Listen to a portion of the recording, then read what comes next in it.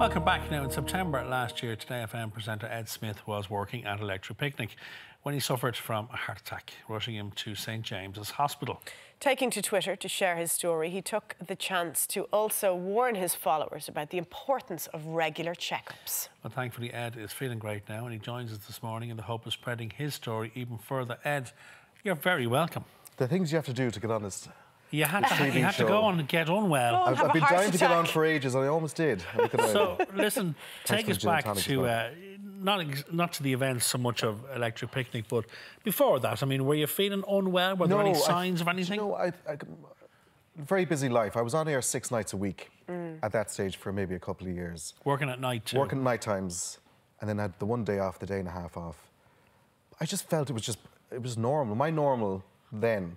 You don't think about it. So, like, I'm looking back now retrospectively, having had the stents in, and I feel so much better. I'm like, oh God, that's how I should have been feeling. And I wasn't. I was tired maybe more than I should. I would do the old dad thing, where I'd sit on the sofa and... The noddies. Do you know, to get the nods on. And any bit of warmth or heat, I'd sweat a lot, or I just thought because I was overweight. But really, I wasn't, my heart obviously wasn't working at full pelt as it should have been. But I think, being at the picnic then that day, I was working quite hard. I was DJing that day. Then there's a few cans backstage, you know, that kind of thing. And then you go back to the residence bar, and a few of my colleagues were just enjoying themselves. And then I went to bed, and I woke up, and it wasn't cinematic. It wasn't like, you know, the guy from Four Weddings and a Funeral, where he spins around. Yes. And he grabs the tablecloth. Yeah, it wasn't that. It was kind of like... And honestly, I felt like I wanted to burp or fart it out. I'll be honest, that's just the truth of it. It felt like, you know, and I went downstairs and I left the room of the hotel and I walked the grounds. It was just turning dawn. It was actually a beautiful morning. So I started walking the grounds, no socks on, just a pair of shoes and a pair of... I had trousers on, don't worry. and I felt, this isn't right. And I had the presence of mind, thank God, first of all, not to go back to sleep. Yeah. Go back to bed and try and sleep it off. But I went to the receptionist and I said, sorry. And he goes, yeah, I think I'm having a heart attack. Oh, and he started laughing because I think he'd seen me in the residence bar having a bit of crack. Yeah. And he goes, go on out of that. I was like, I get why you're laughing, but actually, would you mind, and I was very calm, would you mind calling an ambulance? And his face dropped. I was like, don't worry, it's fine. I'm okay. So the ambulance arrived and I was whisked up to James's. And they were so good. You had a heart attack. I was having one then. And did they confirm that once you got into the ambulance? The thing is, they're so good. I didn't get their names, but the paramedics and the level of kindness and expertise I've received from the HSE, it gets an awful time. I know it does. You see the tweets, you see the headlines. But for the majority of people that work so hard, they saved my life. And the paramedics to the doctors, to the surgeons, whatever. But I knew when I got into the ambulance, I'm very good at reading people's vibes and minds, but I knew it was serious then. I could read into their body language. And I was like, when they put the siren on coming into the city, I was like, oh. Okay, there's something. So I was like, I was joking around. And I was like, no, don't worry about it, it's fine. My boss, Adele, was with me. She came with me, phenomenal. And she was holding my hand and everything. I said, don't worry about it. I wanted everyone to calm down. Yeah. I'm fine. Everyone just relax. It's all good. Siren goes on. I go, all right. Okay. Just lie back and be something serious is happening. Now, just to go back in terms of your family medical history, both your parents, sadly passed away suddenly from heart attack. Yes. So my father was 61, my mother was 65, it was 6 years later. And so that in an awful way helped, because I knew in the back of my mind I was prone. It was going to come from me, and especially the way I was living my life, not in a very smart way, not in a heart smart way, that it was going to come for me at some stage. So when it did start happening, I wasn't like, okay, this is the heart now.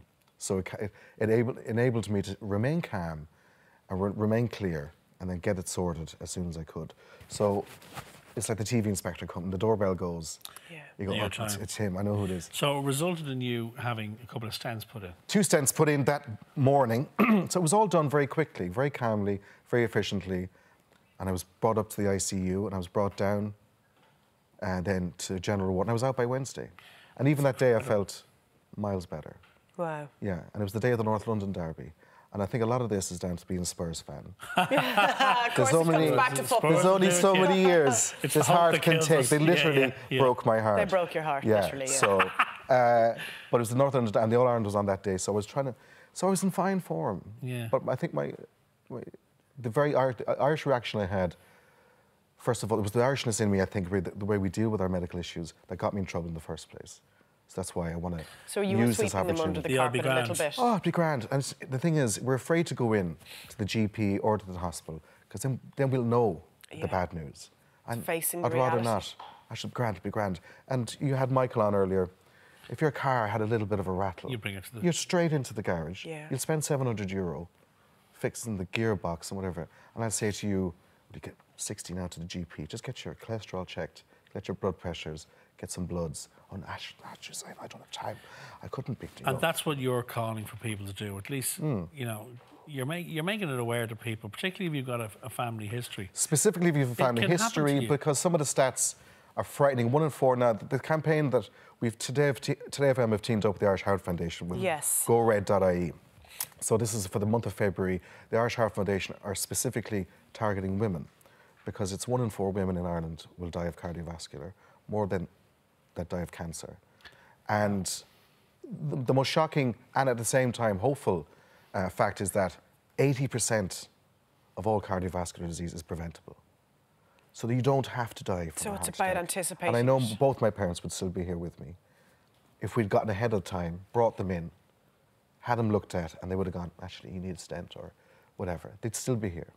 So whoever's watching today, have a think, discuss with your aunts, your mum, what is your family history? Look at yourself, really. Like I've been carrying weight since I was 14. Now I'm going to fix that now.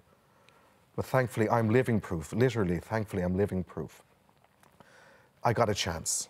My body had packed its bags, and the cases were in the corridor. Yeah, you're ready to and the door pulled up. And my relationship with my body I was in an abusive one, really, because I'd go out I'd binge drink on a Friday. I'd have maybe 50, I'd borrow cigarettes. And the next day, then, breakfast roll. I'd sit in my arse for the day, and then watch football. Takeaway. And then maybe get a takeaway. So it's the knock-on effect. It's not just the drink and the... No, it's not. It's all the knock-on effects, isn't it? It was the lifestyle. And then sedentary, because you're in work. You're sitting down. I'm on air. You're sitting down. Yeah. So you've got to just... And I needed that kick in the bum to really listen. But what I'm trying to get people to focus on is go to GoRed.ie. There's going to be the month of February, but it's going to culminate on February the 14th, where you can do an event in your office. You can just wear red like this, do a five-a-side coffee morning, whatever you want. This is to really emphasise and get the message home to women. Like my mother passed away, and young, sprightly 65. She was young as well. She looked 10 years younger, gone. And she'd still be here today if we had listened or she'd listened or maybe got herself looked at. And I think that if you go to the Irish Heart Foundation website, all the information you need is there. Great. They're so great. Yeah, so it's just a reminder, isn't it? Yeah. Regardless of your family history. It's a yellow card. Check in. It's a yellow card, exactly. And I think as well that, you know, what I always say is, if you go and there's nothing wrong, isn't that a relief to know? If you go and they spot something, they've got it early as they can, and they'll fix it. I'm flying it now. And you're back on the airwaves. I'm back on the airwaves, so I'm back on Today FM yet. Sunday to Thursday, I wear 2 little hats. One is Ed's Songs of Praise on a Sunday, 7 to 10, and then it's Ed's National Anthem. It's kind of a slightly different 21 years you're at. I'm there 21 years, yeah. And you mentioned as well in the notes I read that they were hugely supportive. Yeah. They've been incredible. Today FM is it's a family. It's sure it's the same here. Exactly. Yeah. And I rang my boss after 2 weeks. I was at home. There's only so much Judge Judy and The Chase. I'd finished The Chase. Yeah, The Chase, yeah. I clocked I'm done with it. I'd done all the levels. I'm done with it. I've done all the levels of The Chase. So I rang my boss and I went, listen, I'm ready to go. Let's do this. I'm back. Come on. Like, I'm fine. She was audibly angry at me, saying, will you sit down and relax? Take this time. If I see you darken the door of Today FM, I'll fire you. I'll kick you out. Yeah, I'll give you another heart attack. So she was so good and supportive. They've been incredible. And it's so great to team up now with the Irish Heart Foundation, because on the day it happened, I sent that tweet. It was an hour after the heart attack. I was determined to make this a positive. And it is the most positive thing that's happened. It is, and you look fantastic. You look great. Thanks for coming in and sharing the story. Very kind. Absolutely. Continued good health. Thanks for the whiskey. This is welcome. Nice touch. It's not whiskey, by the way. After the break, more Wedding Styles. If you're tying the knot this year, we're over on the catwalk next.